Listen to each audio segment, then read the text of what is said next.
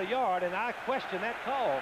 When you've got Lionel Hampton, who made 2 yards on the play before going over the top, why risk a quarterback who has no momentum?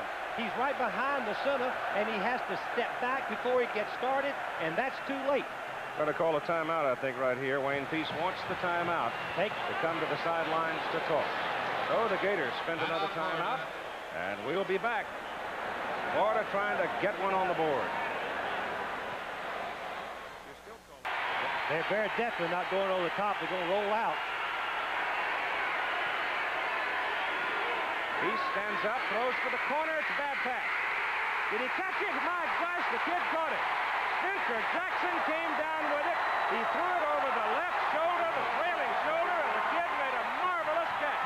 Spencer Jackson from Boca Raton.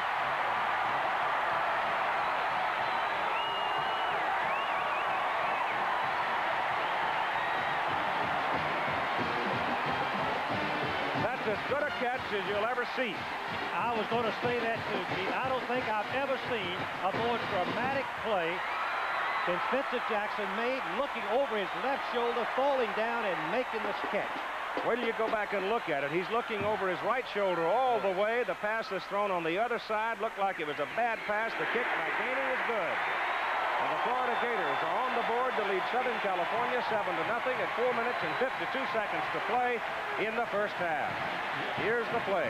Fans, look at this catch.